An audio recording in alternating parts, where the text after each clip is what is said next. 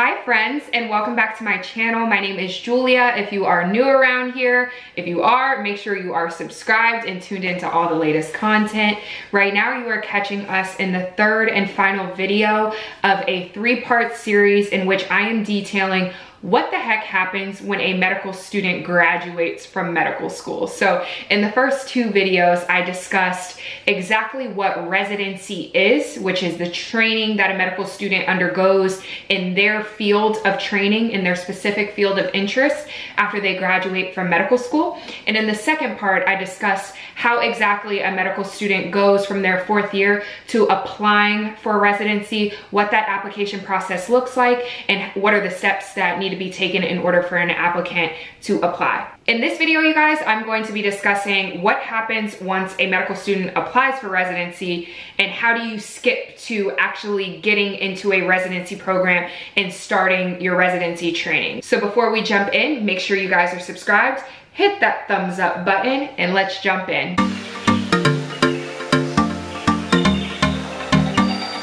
All right, guys, so fourth year medical student figures out what they want to do with their life, finds their specialty of interest, right? They apply for residency, spend hundreds or even thousands of dollars submitting application to various programs all across the nation. They start interviewing at programs that invite them for interviews.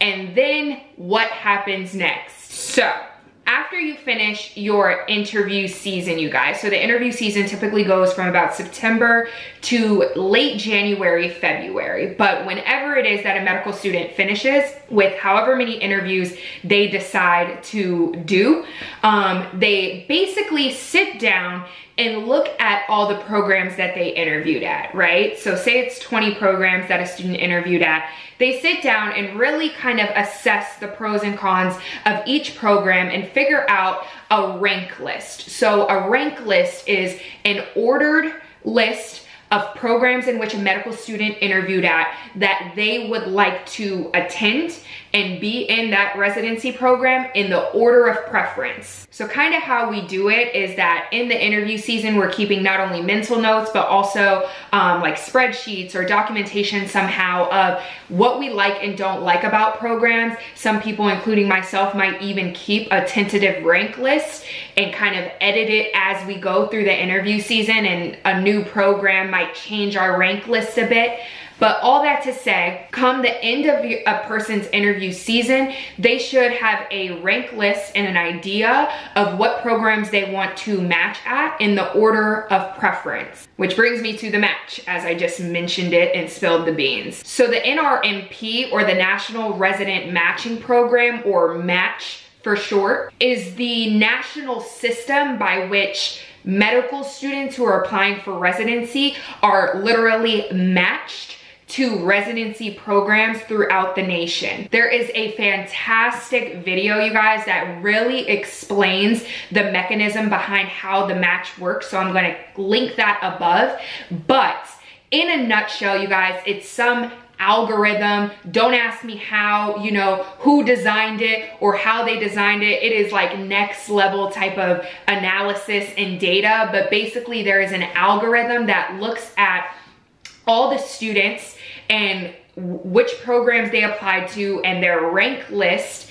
And it also looks at the program's rank list, because the program is also ranking students that they interview, and it basically matches individuals. It combines the students. It's a student preference algorithm, so it takes the student's choice into account before the programs. So it looks at a student's rank list of programs as well as the program's list of students and matches everyone nationally to their program. Like anything in education, this does absolutely not come free. So medical students have to not only pay for their residency applications, but we also pay for the match. There is a fee associated with it and creating a rank list and submitting our rank list to the match. So for this year, ranking opens February 1st. So that is the first date that medical students will be able to start submitting their rank lists. It closes March 2nd. So students have to have uploaded and had their rank list certified by this day. The algorithm is going to work its magic. And then we have Match Week. So Match Week, you guys, is a week full of festivities around the match and graduating medical students, figuring out where they're gonna go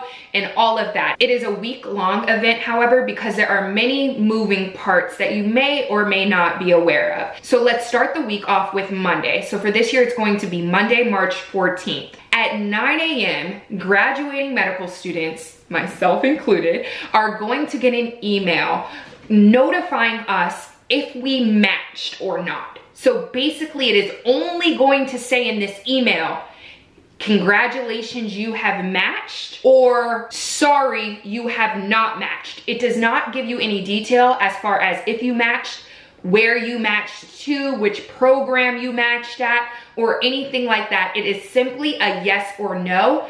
Did you match or not? The reason why this email even happens and why it is extremely important is because in the subsequent days that follow, from Monday to Thursday, the SOAP process will happen. SOAP stands for Supplemental Offer and Acceptance Program. Basically what SOAPing, or what they used to call it the scramble, is for individuals who received that email on Monday that they did not match. It is for them to try to obtain a residency slot at open slots around the nation. So after Monday, when individuals find out that they matched, there may be a variety of open residency programs throughout the nation that went unmatched. Slots that simply went unfilled for a variety of different reasons. There could have been more slots than interviewed students. There could be unfilled spots as a result of the programs not ranking as many students as was interviewed, etc., etc. Whatever the reason is, there will be unfilled spots in a variety of specialties come Monday, March 14th, after individuals are notified whether they match or not.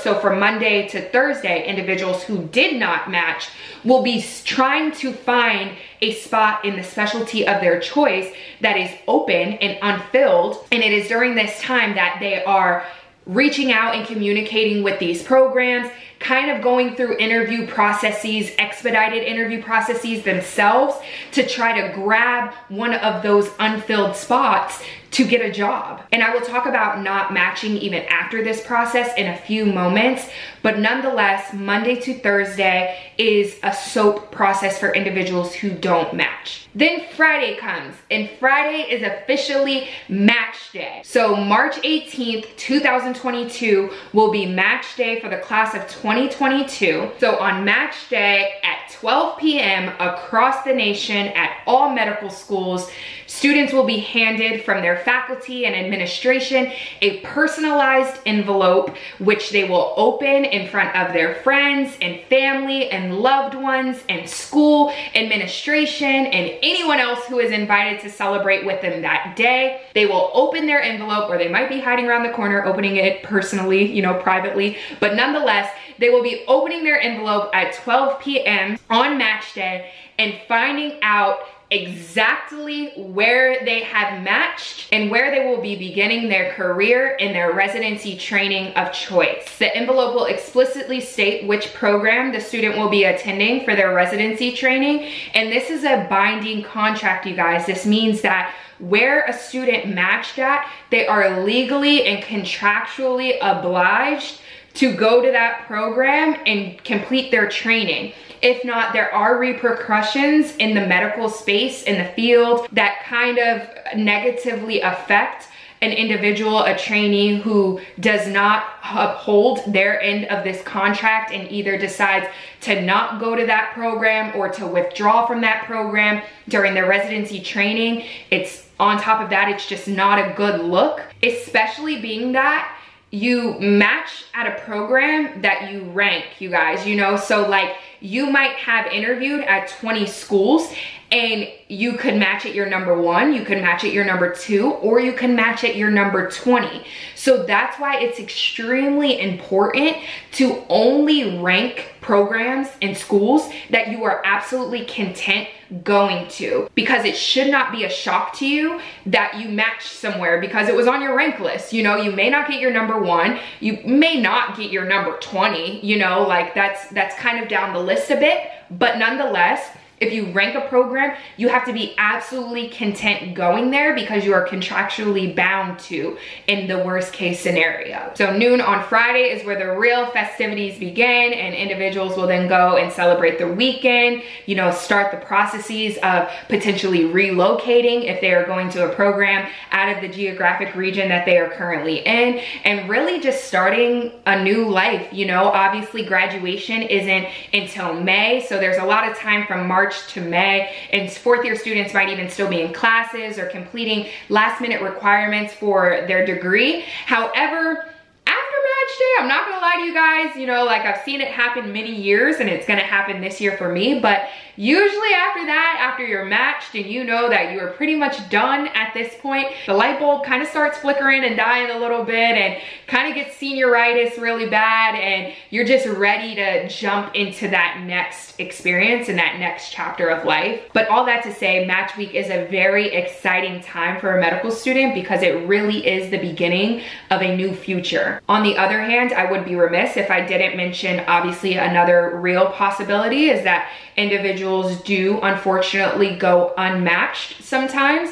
So basically this means, as I stated, on Monday you may find out that you did not match, right? And on Monday evening to Thursday, you might be trying to find an unfilled position somewhere to jump into, to be employed, and to find something to match on Friday with your peers. Unfortunately for some, they may still find that they remain unmatched even after Friday, in which case then becomes a matter of just plan B. What are you going to do? Because you are not going to be starting a residency program this year. So maybe taking a year to do research, to take a gap year basically, to teach. You can find a position at the medical school or the university. However, you cannot do a clinical role as a physician. Although you will have your MD degree, you have yet to complete a residency training and got board certified. So you can't really step into the role of a doctor. However, seeking other employment opportunities in research, in public health, in medical consulting, or something else is an option for individuals who need a gap year, in which case they can reapply in the match the following year. This does not happen as frequently as matching does. Most schools have very high match percentage rates, and you could find them usually on the school's website of how many students or what percentage of their student body matches every year. And I just want to note that that should be something you should absolutely be paying attention to as an incoming medical student. Not only the USMLE scores, average scores of the school or the passage rate, but also the match rates of a medical school. Those are two big things that really indicate the successfulness of the students that are attending that medical school, and that is something that you should be, you know, proactive about researching in your exploration of where you want to go to medical school. So I think that's all the information I'm going to overload you guys with in this video about, but just know come March that students who are graduating that have applied for residency, interviewed, submitted their rank lists of where they want to be, are going to have match week. Match week will happen this coming year, Monday, March 14th to Friday, March 18th, where students find out not only if they match, but exactly where they matched and which program they will be beginning their career and their residency training at. So be sure you guys are tuned in on Instagram and Twitter and all the social media sites, because a lot of students will be celebrating come match week and posting where they matched, and it's just a really fun and motivating and encouraging time because you see all of the medical students who have been through so much schooling and education really finally come to the light at the end of the tunnel and see all of their hard work come to fruition in their next stage of life. So be sure you guys are following me not only on social media at the Julia Carter, but be sure you're subscribed. I'm going to have so much content dropping this coming year, you guys. Like, I'm already thinking about it. I'm so extra, as you all know, but I'm really like, this is the pinnacle of my life. Like, this is something I've worked toward literally my whole life, and it's going to be my proudest moment up to date. So best believe there's going to be some content dropped here for you guys to celebrate this accomplishment. I'm going to be showing you guys probably not only all of Match Week, but I have a lot of great stuff coming up in the spring. So best believe you guys are going to be the first ones to see Match Week and graduation and everything that's gonna be happening. Me relocating, because I'll key you guys in a little bit, I will be relocating. So with that, be sure you guys give this video a thumbs up. Make sure you're subscribed so you're tuned into all the hot content that is coming. And be safe, be well. I love you, family.